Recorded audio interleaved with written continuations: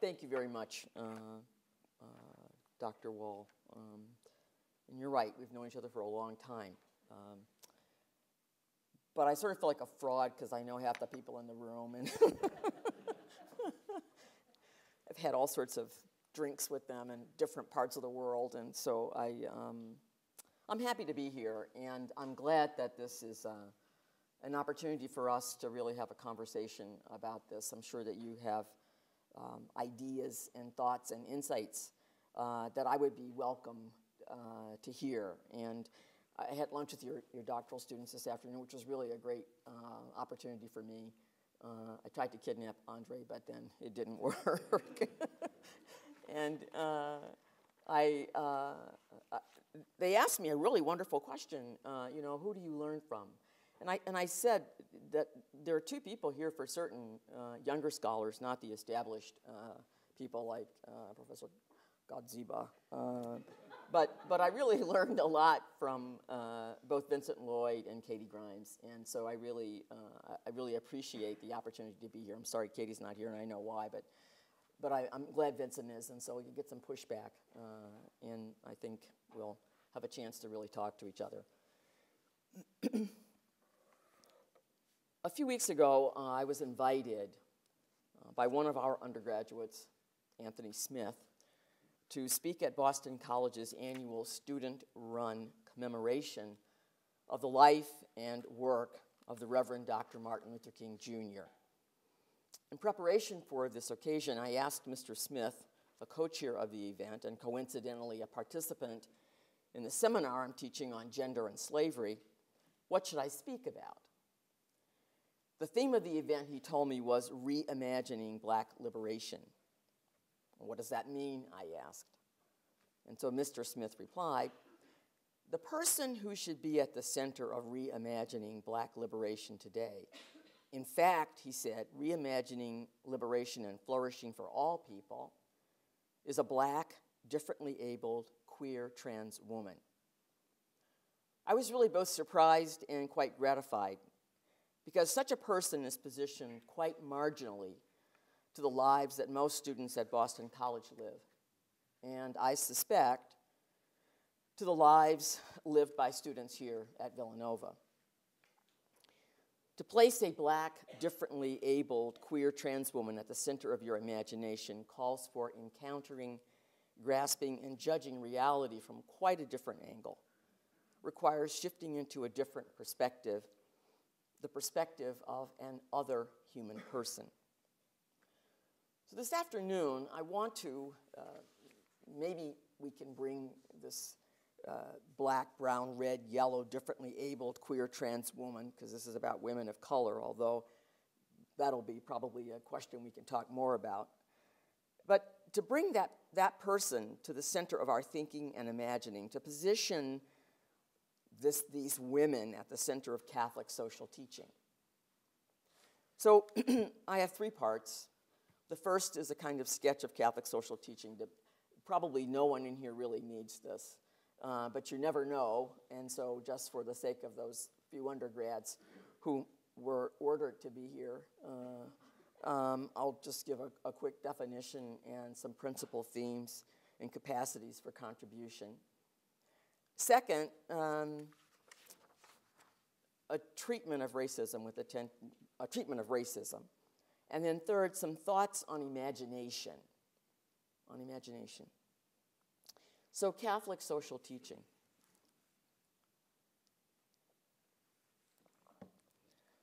The phrase Catholic social teaching refers to, I'm quoting here from Dan Grudy, all the principles, concepts, ideas, theories, and doctrines that deal with human life and society as it has evolved over time since the days of the early church.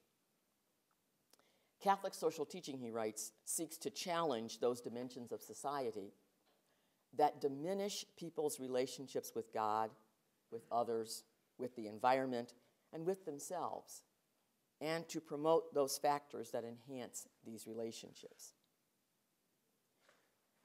Catholic social teaching is neither merely didactic nor is it an unchanging doctrinaire body of teaching. Rather, it retains a measure of creative open-endedness in both its articulation of principles for social living and in the way those basic principles are applied. Four chief sources, or as most Catholic ethicists like to say, fonts of insight or wisdom contribute to the development of Catholic social teaching: revelation, reason, tradition, and human experience. At the same time, Catholic social teaching draws concepts and ideas and theories from theology, philosophy, economics, sociology, and other social sciences to gain a more comprehensive and thorough understanding of the challenges that confront our world. We commonly encounter Catholic social teaching through its documentary heritage. That phrase belongs to Tom Massaro in his little Living Justice. Those are the papal documents and encyclicals dating from Pope Leo XIII's Rerum Novarum on the condition of labor in 1891 up to I almost said St. Francis, but Pope Francis's Laudato Si, Our Common Home, in 2015. These documents, these encyclicals, address an array of social concerns, including technological development and massive poverty, the threat of war and the use of nuclear weapons, euthanasia, abortion, political turmoil and struggles for independence, atheism, communism, hedonism, secularism, indifference, complacent consumerism, and acquisitive individual materialism, the hegemony of transnational corporations, and so on. Catholic social teaching consistently critiques our modern social and political policies and programs from both the so-called left and the so-called right. Catholic social teaching, in some ways, tries to seek a third or middle way, holding in tension concerns for human liberty, the primacy of conscience, regard for human agency, private property, and subsidiarity. All those on the one hand with concern for the common good of the social whole, including the good of human persons who are most marginalized, most vulnerable, and most culturally and economically impoverished. There are, as you know, 7 key themes of Catholic social teaching: the sanctity of human life, the dignity of the person, the call to family, community, and participation, pursuit and construction of the common human good, rights and responsibilities with regard to social justice, including distribution, the dignity of work, solidarity and the universal destiny of the goods of the earth, the preferential option for the poor and the vulnerable, and care for God's creation. So racism and women of color. So what is racism? First and foremost, I understand racism as a complex structural or systemic phenomenon.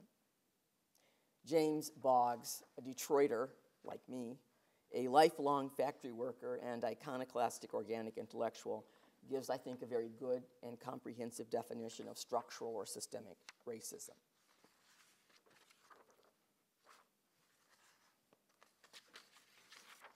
Racism, he writes, is systematized oppression of one race of another.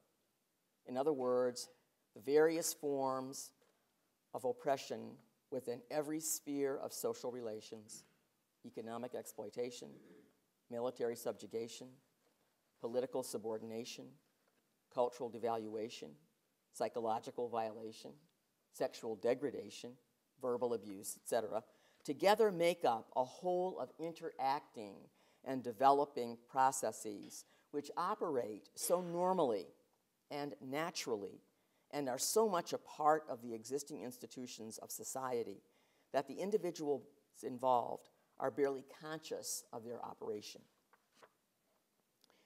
Ordinarily, we tend to think of racism or reduce it really to individual acts, to acts of malice or hatred committed by bad or rogue individuals.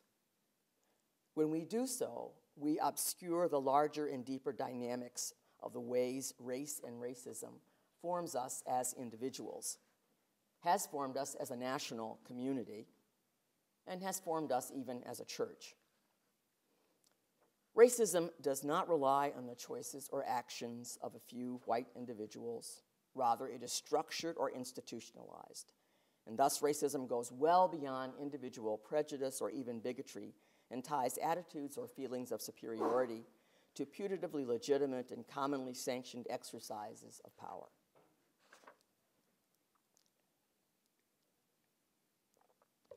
There are so many repugnant aspects of racism, but none more daunting, more infuriating, and more dispiriting than its ordinariness. It's wearying. In certainly our country, but not our country or this country specifically or exclusively, living flesh and blood children, women, and men live out their daily lives within a context structured by racism. The most mundane activities, grocery shopping, banking, registering for school, inquiring about church membership, using public transportation. These ordinary activities are too often shot through with negative charges. This ordinariness twists and distorts the very meaning of generous and compassionate human living. What we need to really understand is that racism is not a problem out there to be solved. It has become a way in which we define our reality, live our most intimate moments. Racism is not something already out there now for us to solve or fix. Rather, it is in us, sedimented in our consciousness. Thus, Frantz Fanon's chilling indictment: the racist in a culture with racism is normal. If we define culture as a set of meanings and values that inform the way we live, then racism has infiltrated, penetrated those meanings, shaping our ideas, attitudes, and dispositions, directing our norms, rules, and expectations, guiding our linguistic, literary, artistic, media representations, and sociocultural practices. In short, we have generated and sustained a racist culture. Fanon's conclusion, then, does not exaggerate our condition. Consider the lives of Black, Latinx women and men are at risk, performing during even simple encounters with the police. Indeed, dozens in the past, it's more than dozens, dozens of our fellow citizens have died either directly at the hands of police or under suspicious circumstances while in police custody or during police tactical responses, dozens over the past, let's say, 5 years. It's probably more like hundreds. Such behavior certainly must be denounced and condemned, and at the same time, we know that random and often fatal attacks against police officers are equally heinous, and those must be condemned. But consider the rate of incarceration in the United States. Since 2008, the rate of incarceration here has increased to the rate of 716 prisoners per 100,000 persons in the population. This has happened since 2008. And although we represent, I'm sure you know these statistics, everybody probably here has read The New Jim Crow. If not, many of you, some of you at least, and some of you have seen 13th, the documentary on incarceration and mass incarceration, or hyper-incarceration, if you prefer that term. Although we represent 5% of the world's population,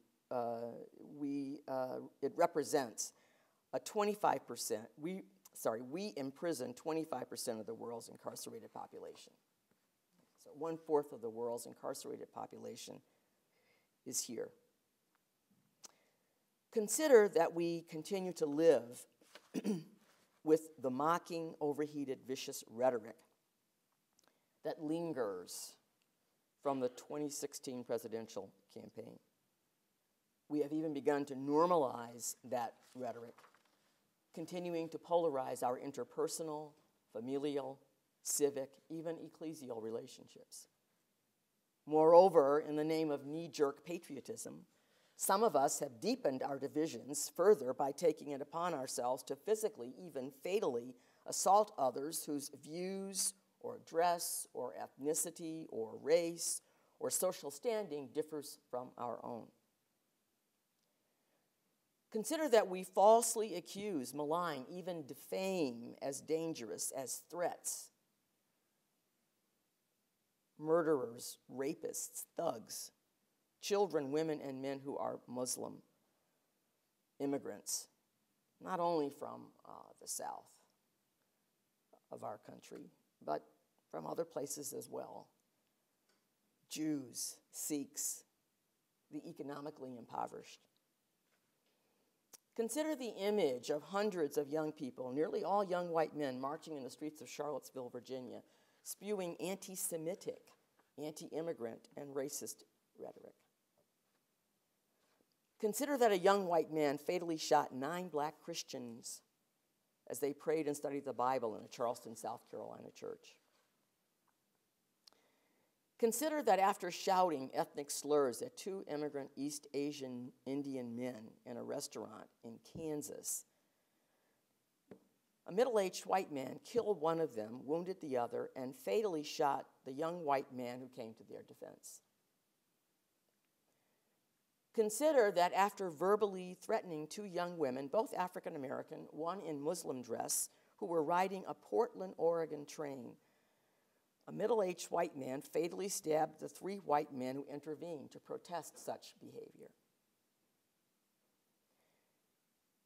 Consider that our fractured national discourse about immigration may focus on our southern borders, but in the past, immigrants from Ireland, Italy, Poland were scapegoated. For the moment, no matter our identity, no matter our race or ethnocultural group, we scapegoat Latinx women and men who are only seeking to escape the violence of poverty, hunger, gangs, and corruption. On this prediction, we could say that tomorrow it will be other people with different skin tones fleeing similar injustices, and once again we will insist that they threaten us.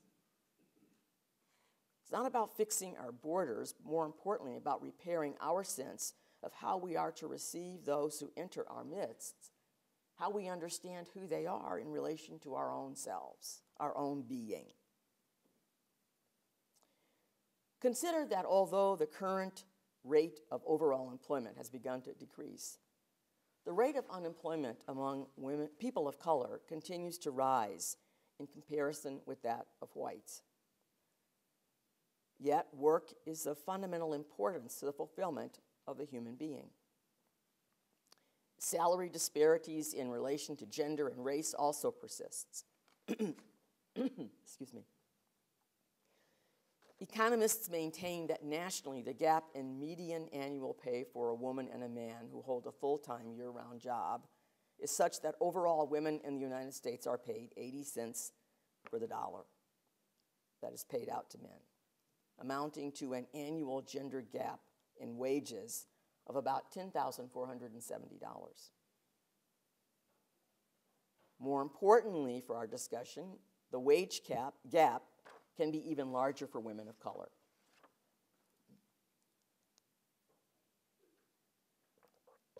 So how to speak about women of color in this context? And I'm not specifically doing that, but I am. Critical theorist and legal scholar Kimberly Crenshaw drew attention to this sociological term of intersectionality in the late 1980s.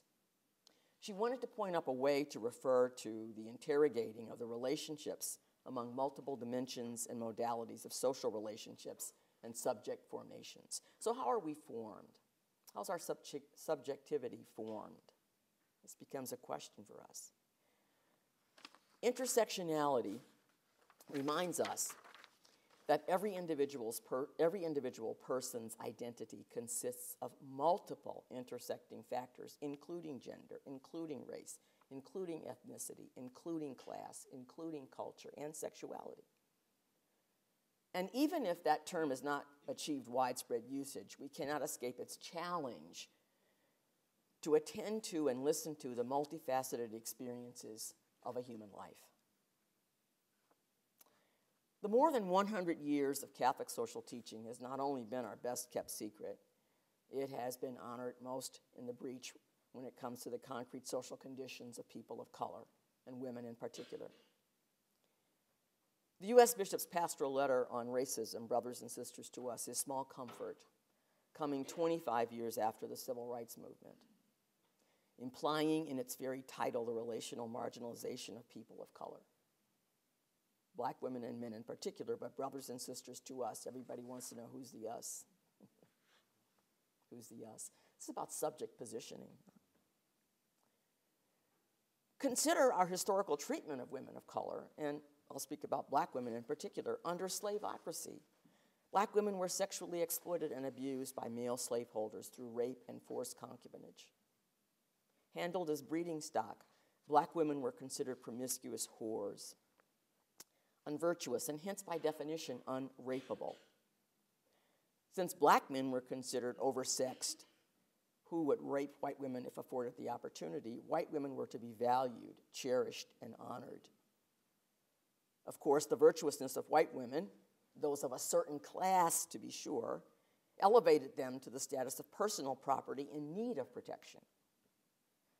Here is our 19th century Victorian cult of true womanhood. It promoted gentility, it corseted asexual morality, silence, and averting the eyes, custody of the eyes. Yet these demure virtues belied the vicious cruelty of the female slaveholder, the lady of the plantation. Catholic teaching on sexuality then has fixed women in these terms, as virgin, mother, or whore. That's a little simplistic, I understand that. There's plenty of gradations in between, but we're in a sort of, in a typology, we find ourselves more or less trapped. This has become the situation of many Latinas. The pain of this rigidity is seen in the vulgar demeaning of black women on welfare, in the hypocritical male morality around prostitution. If we would take seriously the humanity of black, brown, red, yellow, differently abled queer trans women, we would be forced to grapple with our intentional avoidance of confrontation with our own racism, misogyny, homophobia, and transphobia, with our own deep and blinding enmeshment in bias. The most concise definition of racism is always prejudice plus power. Prejudice literally conveys prejudging, that is, coming to judgment about something or someone prior to any experience, any questioning, any testing, any verification, any knowledge or encounter with. Prejudice then is rooted in ignorance. It may be corrected and it may be revised, but the refusal to accept correction, to revise judgment, the refusal to revise judgment, the refusal to incorporate corrected information and new judgments into one's repertoire may be understood as bias. And by bias, I mean what the Jesuit philosopher and theologian Bernard Lonergan means by bias. That is, the more or less conscious and deliberate choice to be incorrect, to repress or to deny the surfacing of further questions or insights or information, the more or less deliberate refusal to think or act and live attentively, intelligently, rationally, and responsibly.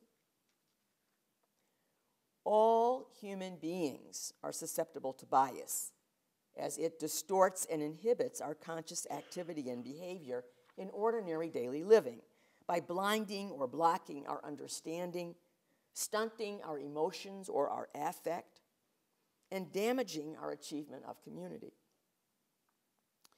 Bias may occur in four principal ways: dramatic bias, individual bias, group bias, and general bias. Dramatic bias disrupts healthy psychological, emotional, and affective development. It impairs the exercise of personal autonomy, and it debilitates effective behavior and action. Individual bias expresses itself in egoism, in selfish self-regard.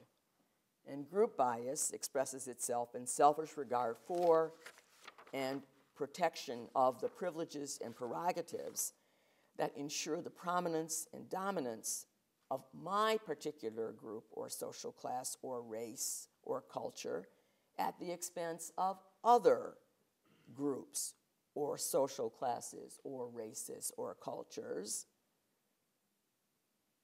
to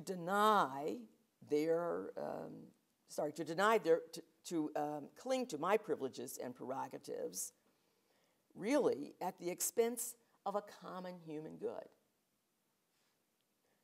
The general bias of common sense refers to the smug sense of omnicompetence that we experience because we presume to know all about all. We reject the knowledge of science or a technical specialization. We reject the knowledge of theory or philosophy. And this fourth bias plays a distinctive role in constricting and distorting insights for practical, intelligent, imaginative ordering and construction of the common human good, for healing and creating in society and in history. These all function, really, these biases, as alienations in our consciousness, alienations in our empirical or experiencing consciousness, alienations in our intellectual consciousness, alienations in our rational consciousness, and in our responsible consciousness. We just refuse. We refuse. We just have to think a little bit. There are plenty of examples of this refusal all around us, all around us. For some of which we ourselves are responsible. So let me say something about imagination. This has been, I think,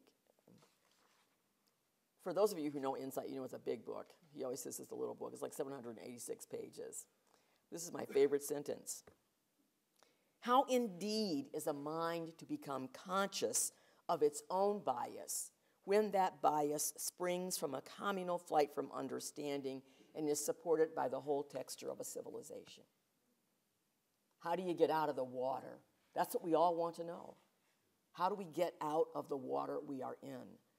How can we change the water? Water's in us. This is my earlier point. It's already sedimented in our consciousness. I'm going to talk about imagination a little bit. Imagination refers really to the mental capacity for experiencing, constructing, or arranging images, mental images. It's our capacity for experiencing and constructing those images. Imagination is also regarded as responsible for fantasy, for inventiveness, for idiosyncratic behavior, for creative and original and insightful thoughts, and sometimes for a much wider range of activities. If we imagine the person who should be at the center of reimagining Black liberation, human liberation, if we are to reimagine that, as Mr. Smith told me, Black, differently abled, queer, trans woman, or Black, brown, red, yellow, differently abled, queer, trans women, if we are to imagine that, that person, as we know, is positioned marginally to our lives. To position this person at the center of our thinking requires intersectional thinking and requires a real leap of imagination. Our lives, yours and mine, assume a kind of transparency of space in which the socially produced landscape we inhabit is innocent. It's innocent. We cannot imagine the difficulties involved in navigating with ease and fluidity on the Boston College campus, to be sure, from one level to another. How do you get your wheelchair from lower campus to upper campus? Yeah, you've seen. Huh? We cannot imagine what it might mean to be frightened, to come out, to speak our truths, to hold a partner's hand in public. We cannot imagine what it might mean to wake up to the feeling and knowledge, this is not my body. To be caught or trapped or enmeshed in a body that defies my mind and my heart. We cannot imagine, and we have to imagine. We must begin to imagine if all human beings are to understand what liberation might mean. So we need to educate our imaginations. And doing that means to oppose bias and bigotry of all sorts in all forms. Where a biased imagination is inattentive and incurious and self-absorbed, an educated imagination is attentive, perceptive, and expansive. So I want to make this contrast between the biased imagination and the educated imagination. Where a biased imagination is obtuse and exclusionary, intentionally obtuse and intentionally exclusionary, an educated imagination is supple and strives for inclusivity. Where a biased imagination is furtive and self-centered and spiteful, an educated imagination is open and questioning, other-centered and generous. Where a biased imagination thrives on fear and despair, an educated imagination flourishes with and in trust and hope. Since I'm a theologian, I want to take my coordinates from the life and teaching of the Jewish Jesus of Nazareth. One of the most challenging teachings of Christianity is that in Jesus of Nazareth, we meet God in the flesh. God takes on our human stuff, our humanity, our matter, our hands, our eyes, our ears. Jesus spent his time on this earth engaging openly, lovingly, mercifully, compassionately with impoverished women and men and children, outcasts, untouchables, lepers, children, women, and men deprived of sight, twisted and palsied in their limbs, broken in heart and spirit. To reimagine human liberation is to take up the cause then for justice wherever we find injustice, to speak truth wherever we hear a lie, to stand our ground wherever truth is threatened. So let me make a couple of points, and then we can maybe really have a conversation and can learn some things here.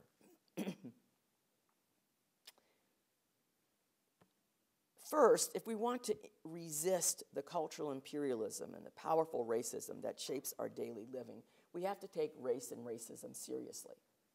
It means admitting that there's just one race, the human race, but it also means admitting that we've constructed our epidermis to mean something.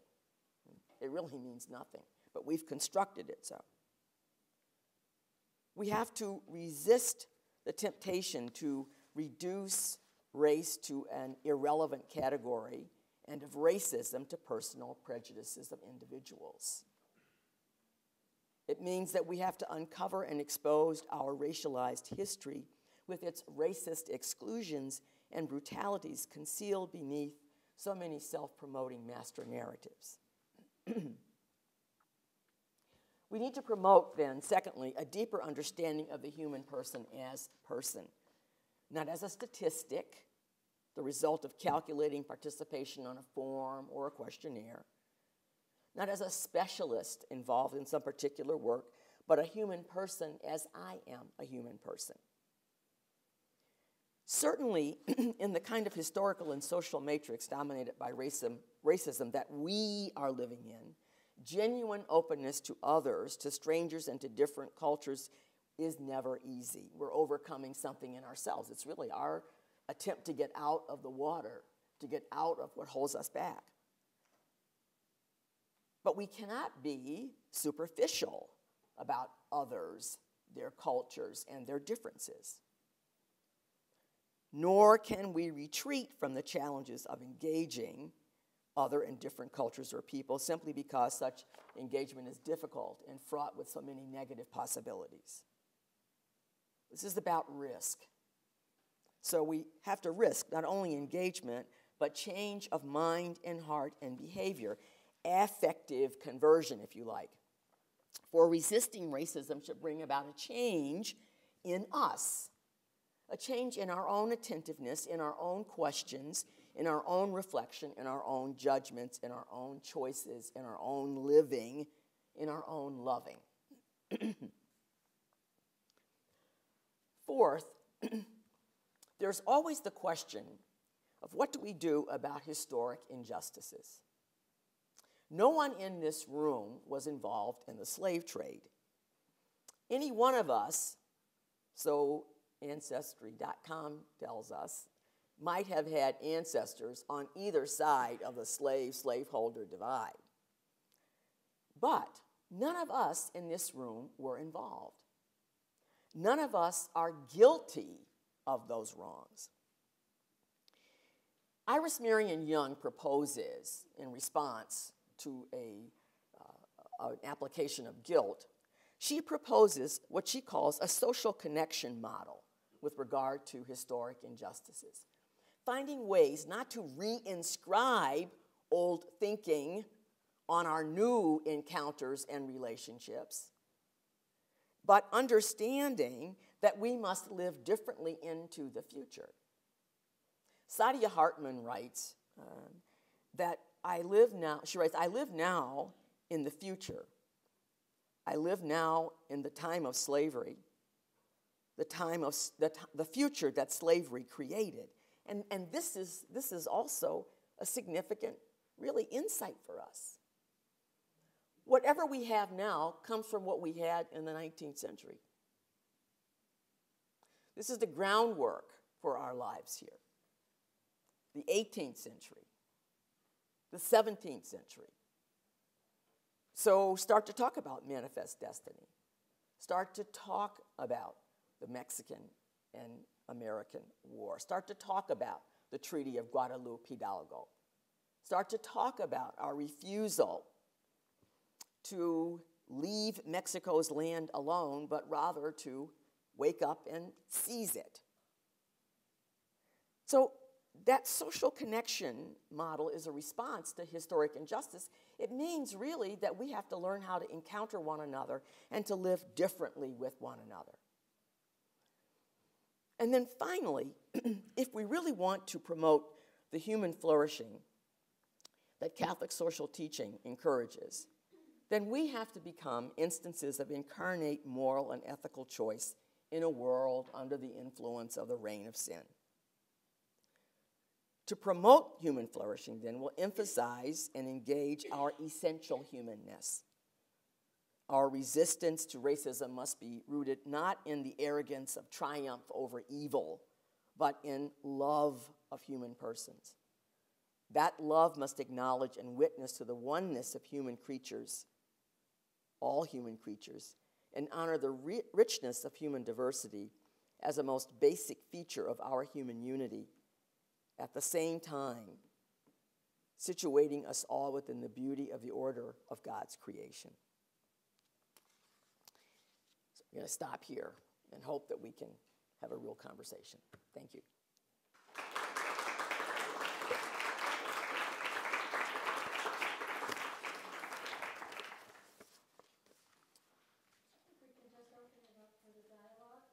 Yeah, that's great, yeah. I'm scared of most people here, but it's okay. I'm scared of most people here, but it's okay. Tim, go ahead. Yeah. Thank you so much for that, Dr. Copeland.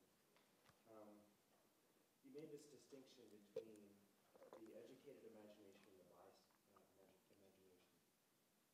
And I'm wondering if you had some insights as a master educator of teaching strategy or pedagogical tools that can help set the conditions for the possibility of affective conversion in the classroom.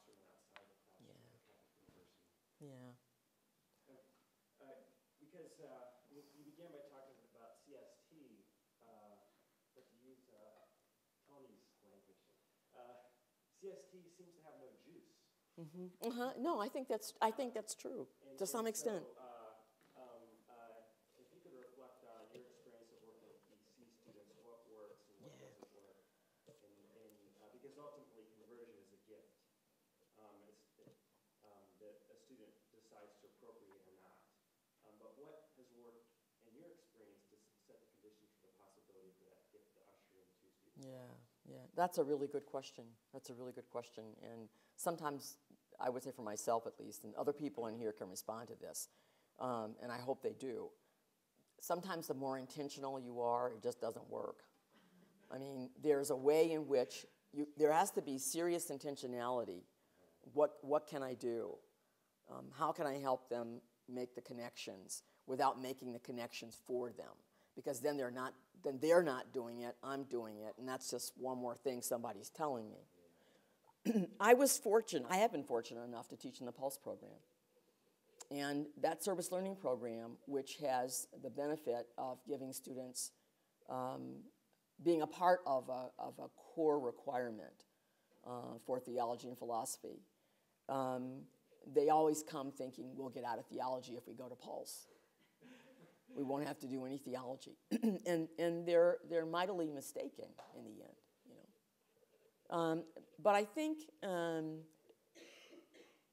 this sort of throws them, and it doesn't happen to everybody. It doesn't happen to everybody because we've made volunteerism really something that students put on their resumes. And I'm not sort of painting everybody in that way because that's not true. But it's deeper and deeper. You start here at the college level, but then you find out that down there in high school, there are people who are doing this, and they're getting more and more service opportunities. And then in the grade school, we're doing this. And that's good because we're trying to cultivate a sense of commitment to others, a sense of responsibility to, not for, but to others. That's the alongsideness of solidarity. I'm not doing it for you because as soon as I start that, I'm off into a kind of top-down, I've got it and you don't, and I'm going to dish it out. Some students really have powerful conversions. They respond to meeting new people that they've never known. And some parents are not happy that they've met new people they haven't known. But young people, I mean, I admire them in their elasticity and in their vibrancy and in their capacity to that's elasticity, yeah, really, you know. And they really want to think, some of them, you know. They're a reflection of us. They're a reflection of us. We don't want to work too hard. So if somebody will just tell me what I should believe and do, that's great. But there are, I think, increasing numbers of young people for whom that's not the case. So research projects can become important tools, learning about the problem that you're going to help. Some of you probably have already read this. Nancy Remen, who's a physician, has an incredible article that you can Google on Google. That it's called. It's about helping is not fixing. You know, so they're not there to fix. They're there to help.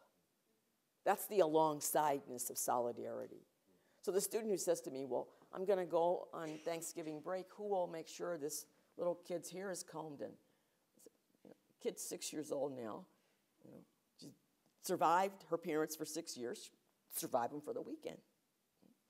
But sort of starting to figure that out, that I'm bringing something to befriend, to accompany, that's really, that's important.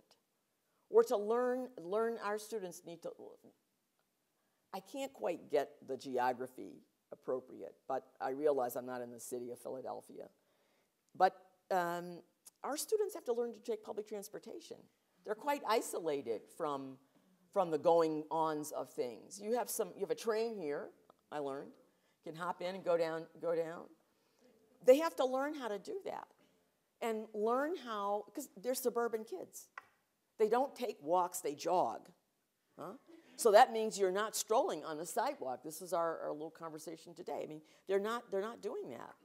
And I think I had to learn that about them because I was annoyed that they were always complaining about having to be on public. It's like, get on what, so what? But then I started to think, wait a minute. Your parents have been driving you around for the last 6 years from this to this to this to this because there is no public transportation in the suburbs. Or if there is, what it is, it's the commuter train into wherever. So I think that's where there's a learning, sort of engagement as well, And I think also, read grown-up stuff, I mean, we've all decided that Plato and Aristotle and Thomas Aquinas are not for, these are not namby-pamby readings, but we make them read them.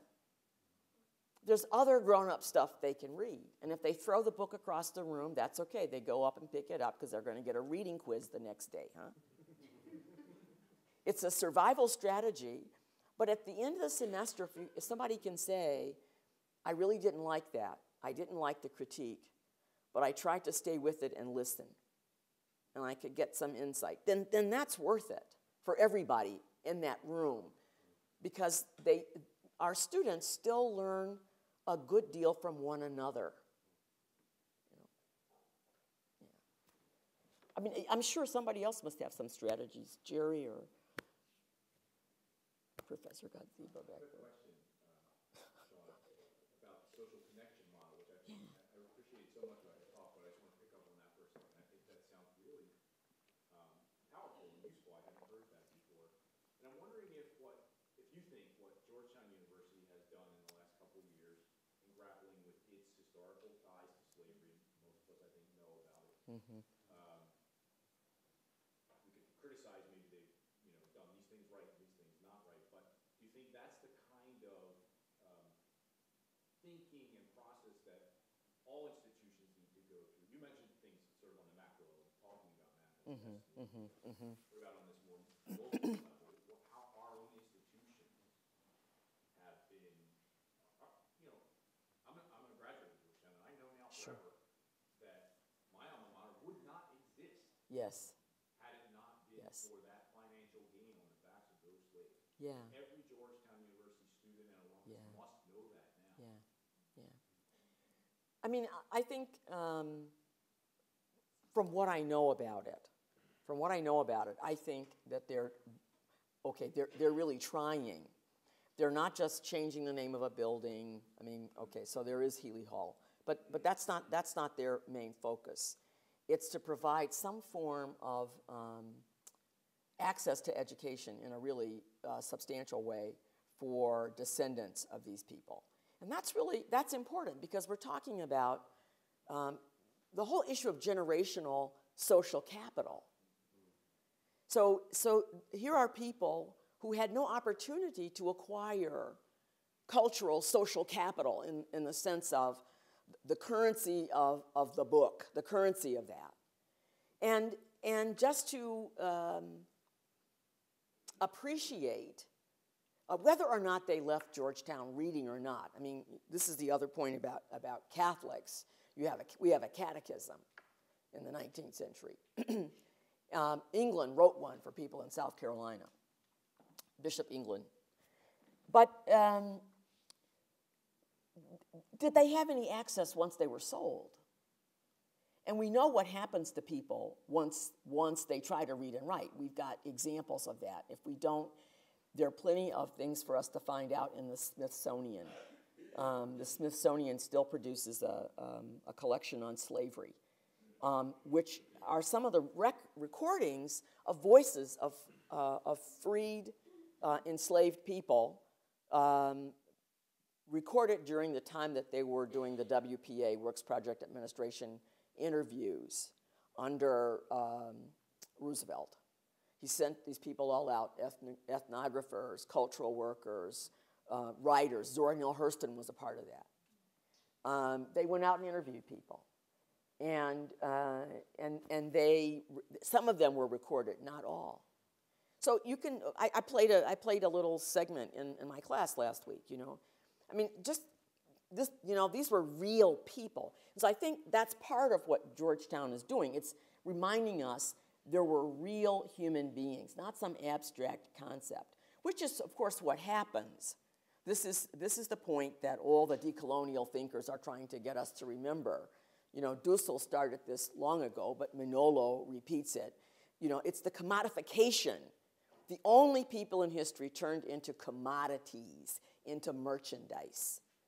The Indians are displaced. The indigenous people are displaced. They have to recompose, rethink their lives because they're so tied into place and land, so they can't get access to places. But they have to sort of recompose all that. But here we have people who are simply merchandise, you know, line items in a ledger. So to confront that, I think, is really important. So I want them to somehow, whatever succeed means, it's not about, this is the point about social connection. It's not about breastfeeding, oh, I did this. Okay, what are you going to do in the future, you know? And it's not as if everyone, even in that period, and we all know this, agreed about slavery. We all know there were abolitionists. I'm in Philadelphia. Huh? Oh, no, I'm not in Villanova, okay? I don't want to be in Philadelphia. But I mean, here we are. Just think, we're right down the road. And think about the juxtaposition, you know, really, of the cry for liberty, and then we're dragging people out of the church. Here we wind up with Mother Bethel. I mean, there's that. Then it's real human beings, just like me. My humanity is your humanity is. In that way, I'm not talking about how we shape or form our own subjectivity, but the stuff of it is the same. Some of us do better with it than others, just across the board. But it's not, there's like a black human nature and an Asian human nature and we get shaped, our nature gets shaped by culture,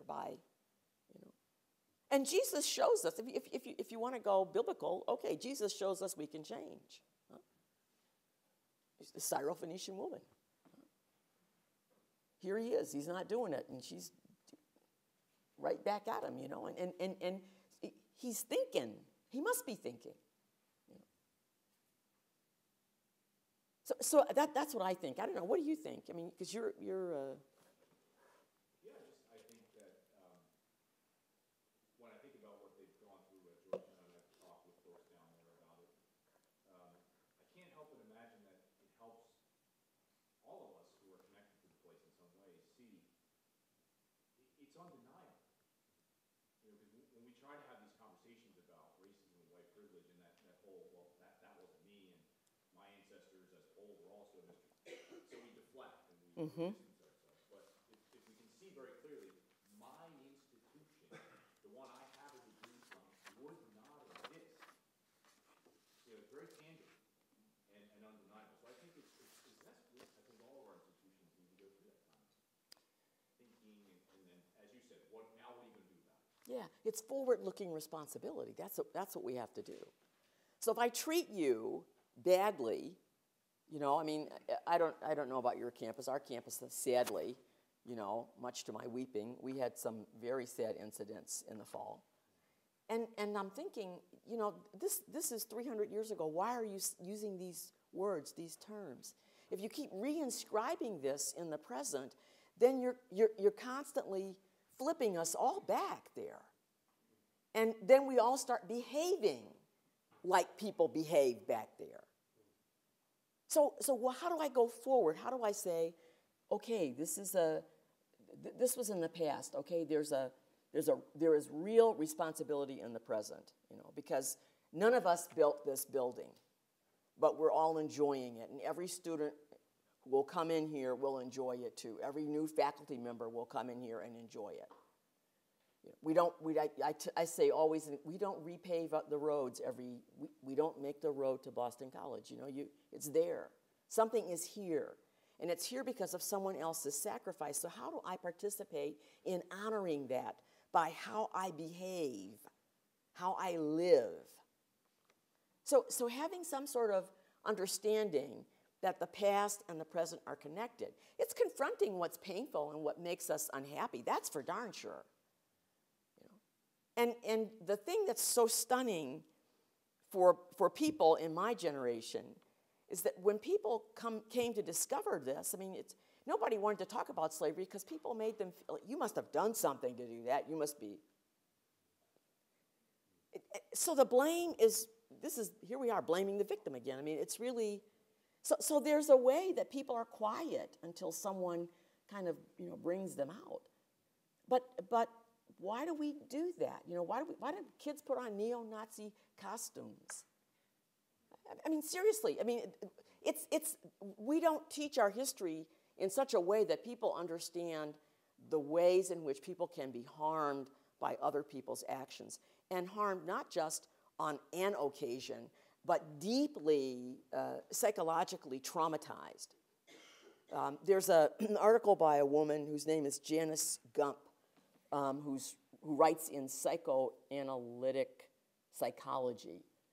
And she's writing on African American subjectivity as shaped even in the 20th century by slavery. So the residue of all this stuff is still with us. It's still with us. And we have to face up to it. That's the point, That's the point.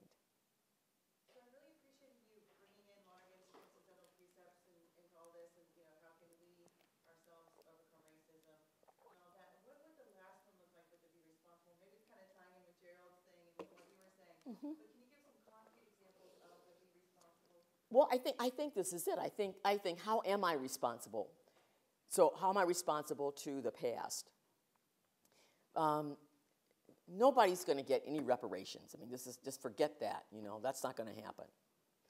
But at the same time, let's think about.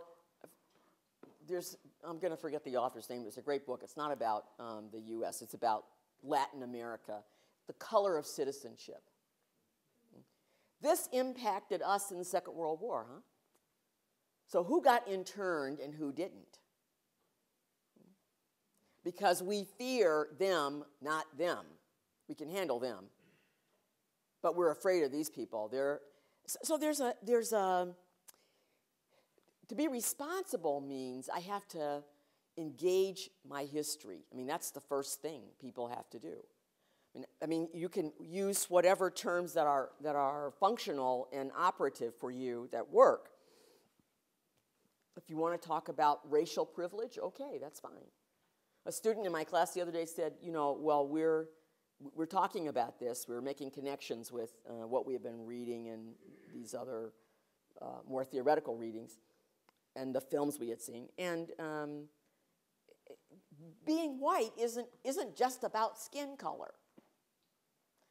In as much as, she said, well, we can pass, those of us who are white passing. So I said to her, I love that term, white passing. So you're respectable enough. This is where young people today are critiquing, people in Black Lives Matter, are critiquing for us the politics of respectability. What has it gotten them? Nothing. That's the other, or at least very little. That's the point of people. These are ancient people for the kids today, like Tupac Shakur. That's a burden of some of that. It's a burden of Arrested Development. That's what people were trying to communicate, very, very sincerely, and to do it in your face so you would pay attention. But we didn't pay attention because that's not how you should act. And so you go into the politics of respectability. And so once you do that, then we ourselves can be capitulated or co-opted in that process. That's where the issue of self-examination is always important. the point of just the little Lonergan aside, genuine objectivity is the fruit of genuine subjectivity. If I can identify my biases, then I can learn how to operate in such a way that I really am approaching and dealing with what is the case. Not what I want to be the case, but what is the case. You know? So yes, trying to figure that out. They took a long time to try to figure it out. They just didn't wake up and say, okay, let's go find people. They had a consultation, which meant everybody was getting educated. They were learning something. They were being shocked, angry, sad. So they didn't repress their emotions. They let them out. And that's part of the growth. It's really part of the growth. It's part of the asceticism of it. You know, it's part of the asceticism of it. So learning how to, I mean, we, you know, in some ways, 50 years ago is today. The concerns of Martin Luther King 50 years ago are the concerns that we have today. War, militarism, poverty, racism. These are still, here they are. And he's talking about a world house. He's not just talking about the U.S. He sees the interconnections. So Georgetown, I mean, the United States isn't the only place that has slavery, but because it's sort of like, because we've made ourselves into a model, and because there are very many good things here, then we have to take responsibility for how is it that only some people have access to those good things and not others. And do I understand that my liberty, my freedom, my agency comes at the price of another? How can I figure out how not to make my insistence on my individuality, my freedom, my liberty? Do I have to sell you to get it? Whether it's certainly not in that literal sense, but we do it in other ways. We do it in other ways, so we prevent some states from doing some things and not others, so that we can have what we need. If you look at think about Puerto Rico. Think about Puerto Rico. New Orleans is barely back. You know, so I mean, think about that, and think about you know, what you can learn from watching Spike Lee's documentary. There are people saying, you know, the things that happen to Louisiana as a state because of the oil production are not things that happen to some other states. Some other money that could be used for education, could be used for some. But we're satisfied to sort of, you know, they're just poor, benighted people. So here's where I think that model of kind of getting a community to come together to work on this and to take their time doing it. I mean, because you want to rush in. You want to fix. And that's not being, solidarity takes a long time. Authentic solidarity doesn't happen overnight. There's a lot of testing involved. You know, how truthful will you be?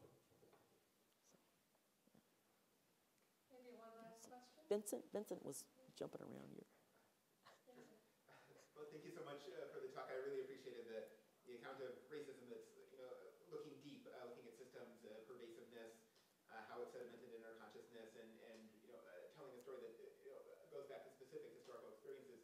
I wonder if you could say a bit about the sort of, theological ethical method that you're using. I heard you begin with the CST and then apply it to this case of racism. But I wonder, I've been really enjoying intellectual histories recently of CST, locating it within this very specific European 1940s context with, you know, intra-Catholic political debates, giving rise to the vocabulary and conceptual framework of Catholic social teaching. How can we both balance our faithfulness to tradition and these sorts of frameworks like CST, but also interrogate at the same time their own complicity in these? Sure. I mean, when you think about Rerum Novarum, you know, Leo the 13th, the impetus also comes from U.S. bishops here because we're going through everybody's going through the Industrial Revolution. But there's some, Gibbons is pushing around here. Cardinal Gibbons, he's pushing. Yeah, these people are, they're seeing what's happening. And here maybe is maybe I don't want to make a bad leap, but I'm thinking you're coming out of, you're 30 years out of emancipation as a legal means, but we all know that just flipped back. By 1877, it was all over. I mean, so here you are, there's competition for work, and there's abuse of workers, and you still have immigrants moving heavily into the U.S. And so what you have are bishops being concerned about what's happening, I'm sure, to their countrymen. And not to fault that, but the thing is that what happens to one human happens to us all. That's the insight that I wish the Catholic social teaching could exploit more vigorously. That, It's there, though. well, I want it to be there anyway, you know. I mean, if you say that there's human dignity in life and that we are all made in the image and likeness of God, but that can be an easy formula for us sometimes, and not really a concrete reality, and that's my push on it. That's why I think you have to go back to the common good issue. I think that's right, and I think that okay, Lonergan reframes this a little bit as the human good. I always say the common human good because nobody knows what the human good is when you're talking about it. But what he's talking about really is interlocking systems of order that are governed by values, and the values are expressed in human relationships. I mean, that's really what we're about. But we don't. All of this takes so much time, and Americans are pragmatic people. If it's not fast, we don't want it. And I think the thing about the Catholic Church as slow, and it is slow, the good thing about that is being demonstrated by something like Georgetown. That you're taking your time, you're doing your research, you're paying attention, you're bringing in alumni, you're bringing in this. And when you're ready to understand what you're doing, then you go and really look for descendants. Because you don't want to expose people to more pain. And that's what would happen unless you're prepared. So you have to be prepared to not have everybody love you, not be prepared that okay, maybe over time something will happen, but I'm going to keep, that's solidarity sticking with it. That's solidarity sticking with it.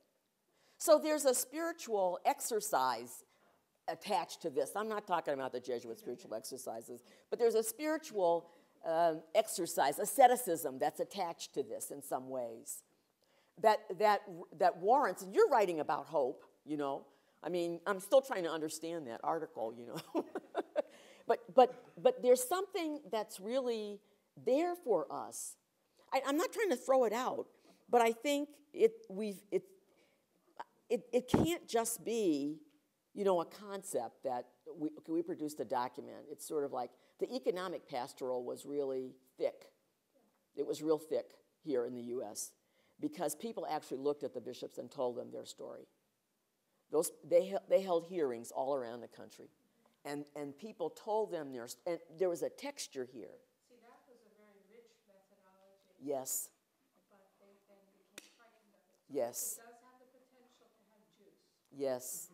Yeah. Yes. Whether we utilize that or not. But I also find more and more, it's very difficult for me to separate out domination in a hyper-masculinized society. So, you know, Yeah. how do police get trained Yes. in terms of Yes. killing unarmed People. Yes. Yeah. And we live in a culture that hasn't grappled with not just race, but a hyper-masculinized, so that the dominant voice Yes. is male and white. Yes. Yes. I hear many people saying they're silenced at meetings, even at Villanova University, because the white males take up all the oxygen in the Yeah. room. Yeah. And it's constant. Yeah. And these are well-meaning people who come out of our tradition. But again, Well, I think that this is where, you know, some people have to begin to speak that out and back to people. I mean, Alex McCulloch was here, and he's a perfect example of somebody who's really trying hard to do that. And because of that, he's lost jobs. You know, denied tenure. He's paid a real price for that, a real price. And he won't talk. He doesn't talk about it, but he's paid a price for it. So he's, you know, or you had a country, you know, led by an erudite, graceful black man, but my God, you know, we went off the rail. You know, he's not perfect. He wasn't perfect, but we went off. That's off the rail, and we make no response. Not, you know. Wow. Let me stop. Because, you know, it's sort of sad. I don't know why I keep expecting more of the bishops. I just keep expecting more. I don't know why, you know. We have to go around them, but one last question. Okay, are you a student? I'm a student. Yay. Who do you believe is the ideal spokesperson to reimagine Black liberation, and do they have a responsibility to kind of make, in the future, the ideal spokesperson of Black liberation of any person of any color, gender, or sexual orientation? It is. And I think, first of all, we have to learn how to think in the plural, not simply one person. Not simply one person. I also think that when this student, who is male, said to me that we need to put a person who's really isolated at the center of trying to talk about human flourishing, wow.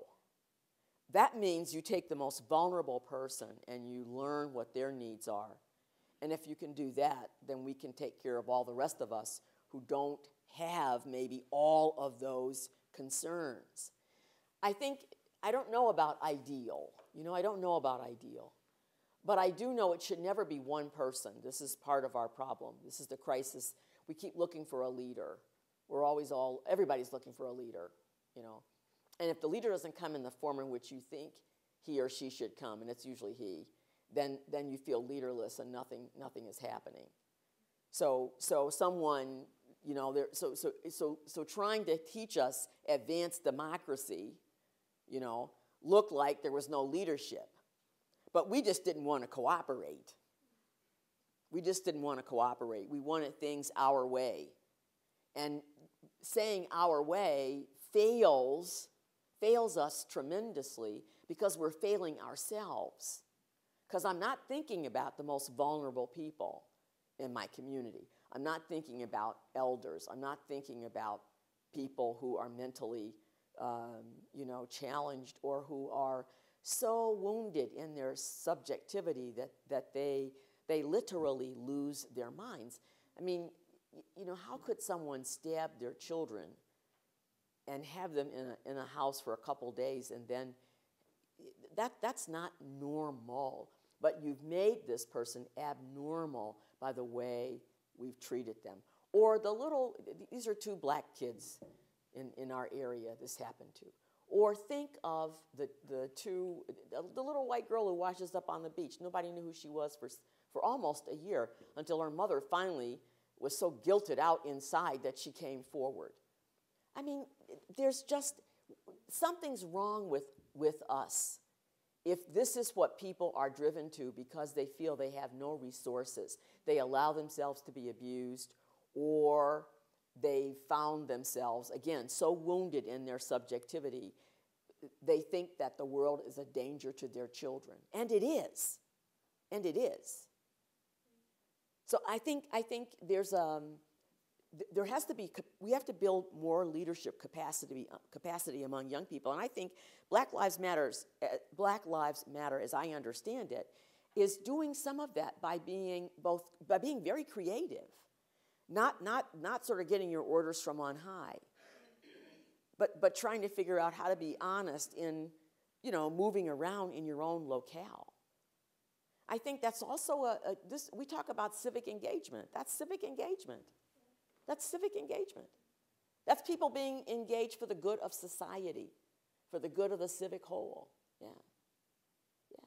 We no more Martin Luther King Jr.'s. I mean, no more Fannie Lou Hamers, no more Rosa Parks, no more Septima Clark, you know. That's not in our future, I think. But I think the collaborations of young people, one of the good things about young people is that when Black Lives Matter is marching, there are all sorts of people there. It's not just only black people. It took the civil rights movement wasn't integrated for the longest time. We are running now Catholics, showing the 5 nuns on the television, you know. And I'm not mocking, because that took a lot of courage. And people from Manhattanville College of the Sacred Heart flew down and marched. I mean, all sorts of people did that under the guise of just being human beings and citizens. But we want to show off how we were there. We weren't. We were the tail lights. We weren't the headlamps. This is Jerome Ledoux's conclusion. The church is the tail light. We're, as Lonergan says, we always arrive a little breathless and a little late. It's true. It's true. And then once we get there, look at us. Look what we're doing. So the thing is that this is your point about patriarchal leadership, which can be also carried out by women. Absolutely, but also then to give them so much power to say we can't do anything without them. Yeah. Or that they are the church. Yes, you're right. You're very right. Disempower ourselves. You're very right. And they're not. You're right. You're right. You're right. But with that, maybe we should end. Yeah, we're all right. We're all struggling.